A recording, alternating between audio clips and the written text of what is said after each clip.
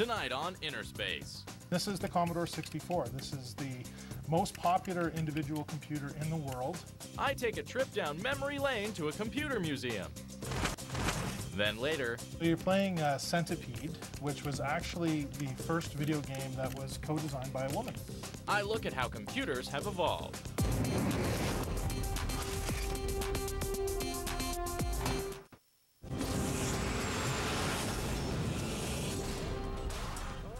Welcome back. Since 2005, Brantford, Ontario has been home to a fascinating backyard institution called the Personal Computer Museum. Ooh, it's situated in a nondescript building right behind owner and serious technology geek Sid Bolton's house. And Sid also has a ginormous collection of video games in his basement. We'll get that story to you in the coming weeks. Tonight, let's shed a nostalgic tear for the days of floppy disks and trackballs and pay a visit to the Personal Computer Museum.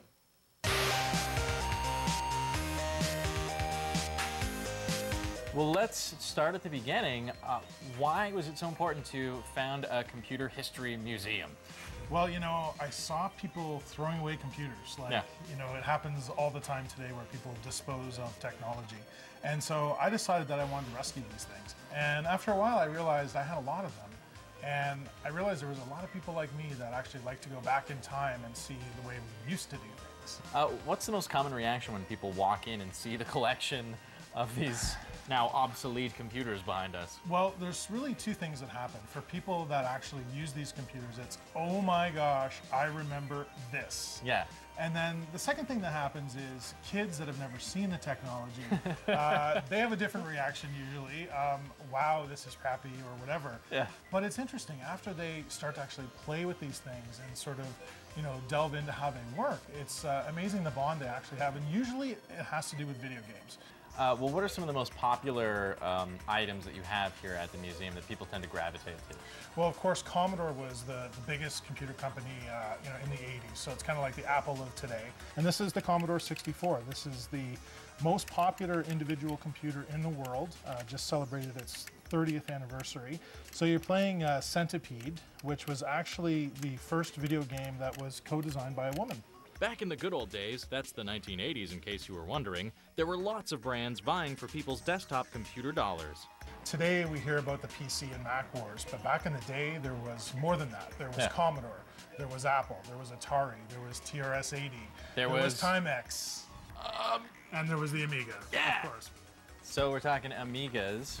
Tell me about the Amiga systems that you have in front of us, this being the Amiga logo. Yeah, this is the Amiga bouncing ball. The very first Amiga is the Amiga 1000 over here.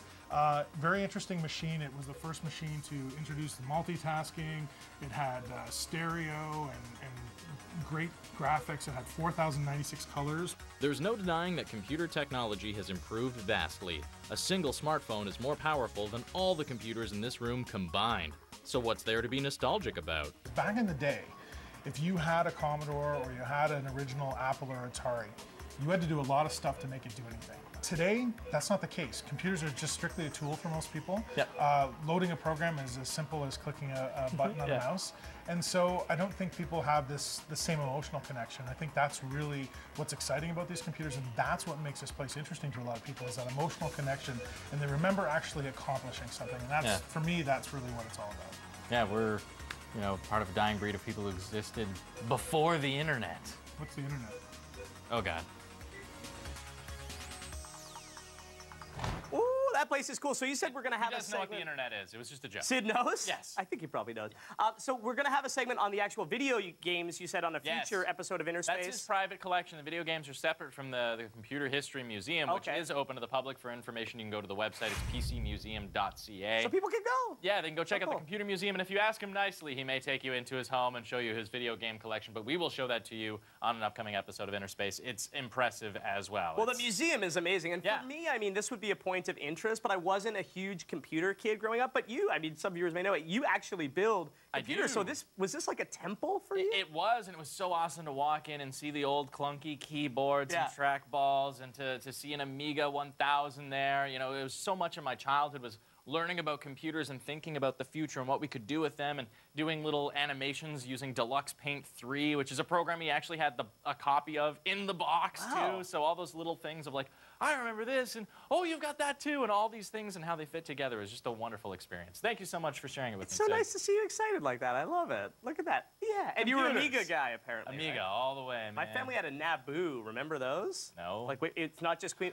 Amidala's homeworld. Oh, okay. Naboo. It was a real It's an computer. actual computer. I'm not making it up. All right, well, that's all the time we got for you tonight, but you'll definitely want to catch the 4th episode of Doctor Who on Space. That is Saturday, tomorrow at 9 p.m. I cannot wait. On Monday, we're going to be recapping, analyzing, highlighting, and deconstructing the episode. It is called The Power of Three. It focuses on the pawns with and without the Doctor. They're two conflicting worlds. And we'll also be taking a look at both the Avengers and the Bond 50 box set, which lands on Blu-ray and DVD on Tuesday, September 25th. So lots of fun stuff coming up on the show next week. That's right, and tomorrow, this is really cool. It is Hobbit Day tomorrow. It marks the mutual birthday of Bilbo and Frodo Baggins. Yeah. Filbro, they would they be together. We're mashed They up. mashed up. Have a great weekend. See you next week. Pasta. I've had pasta. Pasta. Come listen to my pasta tummy talk. Patrick likes pasta. Pasta, Patrick. Patrick, we got life insurance and pasta. Meanwhile, let's shut in a Schneldick. That you make you. No, you did not dance. Told you we're gonna have fun today, people.